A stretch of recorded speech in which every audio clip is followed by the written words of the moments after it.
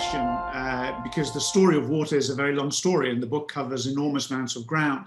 But I felt that the last couple of years have really brought water up the totem pole of political discussions. And even if you think about the last summer, for example, we had catastrophic fires in the west of the United States. The Rhine and the Yellow River left their embankments. We've had catastrophic fires in Greece and Turkey. So the world over, there have been events that have just proven how salient water, or the absence of water, can be to people's lives. Something is changing. In part, the climate system is changing. That's not news to anybody. But also, I feel the institutions and infrastructure that we built to protect us from water events is also beginning to fail with greater frequency. And so in a way, this is a good time to reflect on why that is, where those institutions come from, where does that infrastructure come from, and how do we move forward? And to me, in order to understand that, we needed to look back in time and understand how we got here.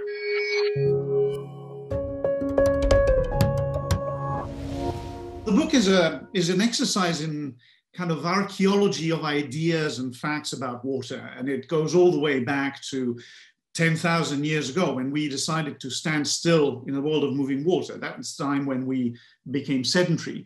But in fact, there are many points at which, even in conducting the research for the book, I was so surprised by what I found, right? From the very first facts, which is that, water, the quantity of water on the planet has been effectively fixed ever since it first appeared 3.8 billion years ago. So, if you think about it, any sip of water that you take, you may be drinking something that went through the kidneys of some dinosaur at some point, all the way to this very important fact, which is that the relationship with water, between water and society, really takes a turn when we become sedentary 10,000 years ago, when we decide to build our homes somewhere and have to manage the supply of water whilst protecting ourselves from having too much of it.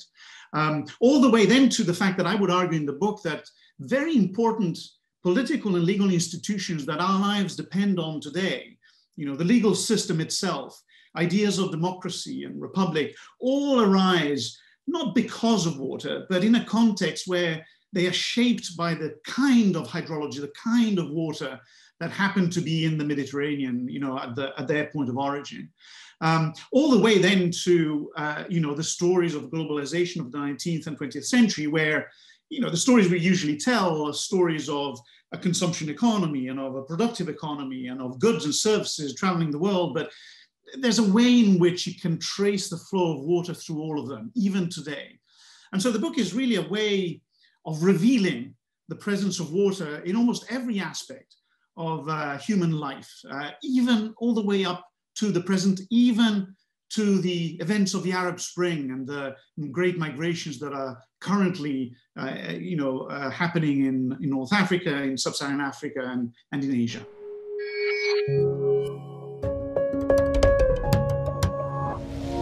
There are a few things to say about that, about the question of whether there are examples from the past that really teach us something about how we should confront the future.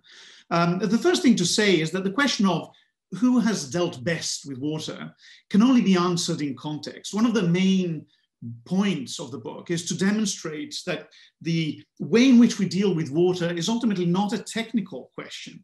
It's a political question. And at the heart of it, at the heart of that question, is a question of values, of even in some ways of morals and ethics, right? What do we care about? What do we want our home to look like?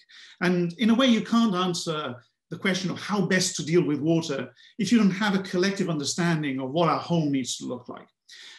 So that's the first thing to say, is that you can't really say there's an absolute sense in which some society in the past has best dealt with water issues.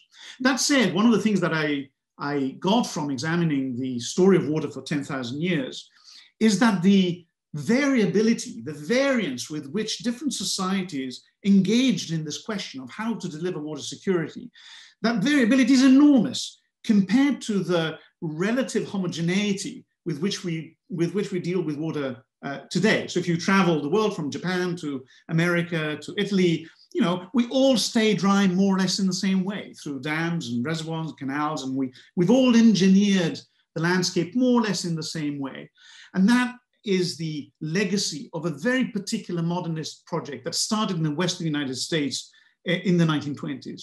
Up to that point, different societies in different parts of the world dealt with water in very, very different ways. One of the most interesting and kind of surprising ones was the way in which the civilizations of the Amazon dealt with water in the 1600s, before the colonial project of kind of European imperial powers fully took a hold, where they actually domesticated the entire environment. It was a full integration of an urban society within the forest, creating a landscape like no other, and one that we haven't seen ever since. So in the past, there are a number of examples of societies that have dealt with water on the landscape in remarkably different ways than we deal with it today.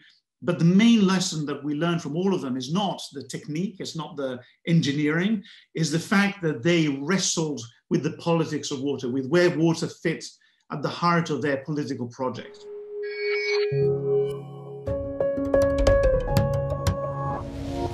Water always wins. It's a dynamic relationship where every time we take a step, the landscape and the climate system in a way respond. And so, for example, there may be a river that floods like the Yellow River or the Rhine in Germany. And our first response is, of course, to build embankments and levees and try to contain the force of water.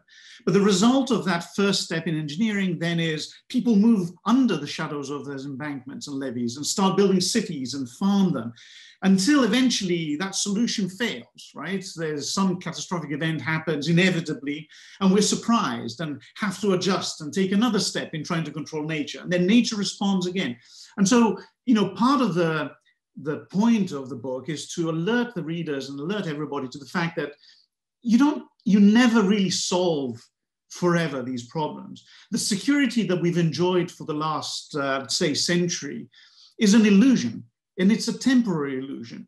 And what we're seeing around the world, from the fires in the West to the floods in Europe and in China, is that that illusion is breaking under the weight of climate change and under the changing conditions of institutions and infrastructure.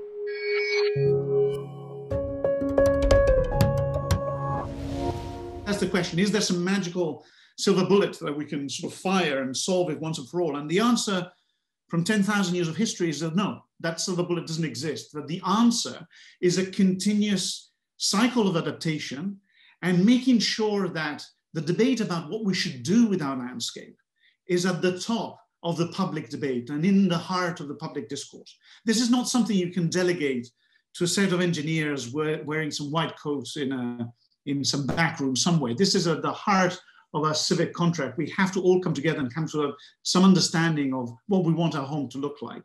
And only that way we can both adjust to what's coming next, as well as accept the consequences of the choices that we make.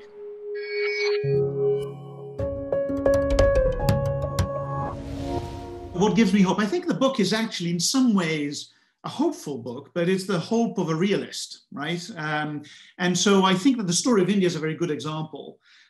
Where India has gone through an enormous transformation. The British first replumbed the country, particularly the Punjab, and turning the Indus in the largest contiguous irrigation system in the world. It still is to this day. And all through the subsequent independence and the tragedy of partition and the problems that happened between Pakistan and India, the interesting thing is that whilst most people worry about water wars, the Indus is a great example of the fact that two competing countries, two nuclear powers that have been to war 3 times in the last several decades, have still managed to cooperate on the Indus through the Indus Waters Treaty that was established in the 1960s. And so, in a way, the story of water is much, much more often a story of cooperation rather than conflict. That doesn't mean that conflict doesn't happen, but in the end, human beings always find second best solutions and institutional fixes to try and wrestle with this problem. Maybe because it's so important that you can't just hope that to solve it with war. Maybe people just recognize that this is a kind of so existential that it can't be just left to a zero-sum game conflict. So in a way, the story of India is in some ways a hopeful story, but it's a story that's tinged with realism. There is no eternal solution in sight, but as long as countries and nations and institutions lift water out of the technical into the political and bring it into an arena of negotiation, the story of water over and over again shows us that cooperation is possible. And that gives me, give me some hope, even in the face of the very significant problems that we face today.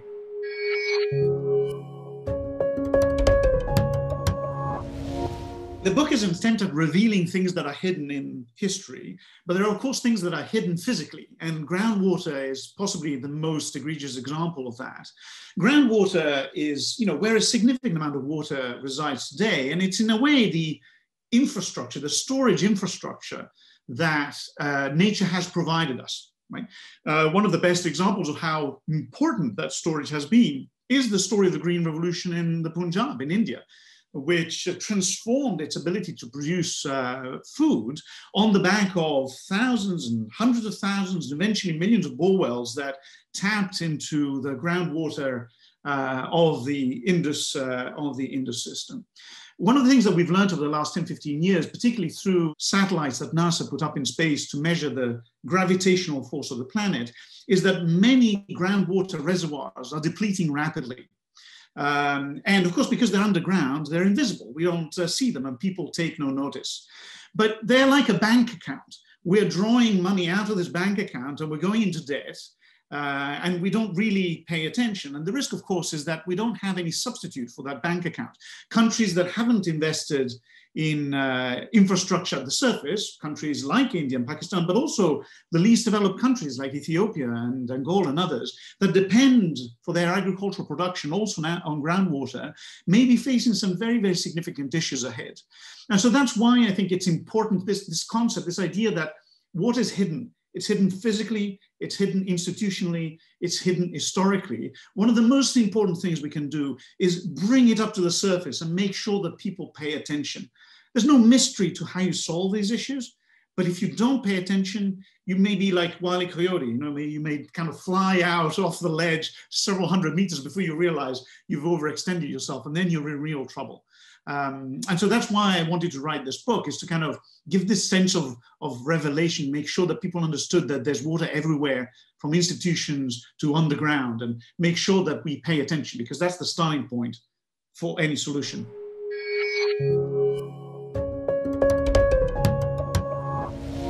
The firm transformed my experience on water. I mean, literally, I came to the firm. I had been a climate scientist before coming to the firm. I had a career in academia. And then I joined the firm somewhat naively thinking, I'll be talking to private sector clients and public sector clients all over the world about climate issues. And this was the early 2000s, and there wasn't great interest in issues of climate in the way that we have today. But there was great interest in water. I found countless clients in food and beverage, consumer, fast-moving goods and consumer companies, mining, oil and gas, extremely interested in the story of water, and the question of how do we wrestle with this problem of water scarcity and water availability. And as I started exploring this topic with many of them, and with some of my great colleagues in the sustainability and resource productivity practice, which at the time actually didn't exist, that came a little later, we discovered that there was great appetite to engage in this. And in the end, with the help of the World Economic Forum and a number of McKinsey clients, we established a project which is in the public domain called the Water Resources Group, which still exists actually, which was about bringing analytic clarity to the problems of water scarcity around the world, and lift water up in sort of economic and managerial terms to something that will be salient to the CEO. And we succeeded, actually, so much so that then we established a water service line and a water practice. It was a very happy time of my life. And one of the things, maybe the most important thing that I learned at my McKinsey time, and in some ways that provides the roots for my interests in this book, is just how important raising the profile of the narrative on water was to making sure that people engaged at it at the right level. Water had to even at the time, our problem was to extract water from the bowels of sort of technical concern and bring it up to the level of ministers and CEOs and decision makers. And in some ways, this book is, 15 years later, is an attempt at continuing the journey to try and elevate the profile of water, as I had done when I was at the firm and as many of my colleagues continue to do. I also met some of my best water friends while I was at the firm. So the firm was, truly a transformative experience for me when it comes to my journey with water.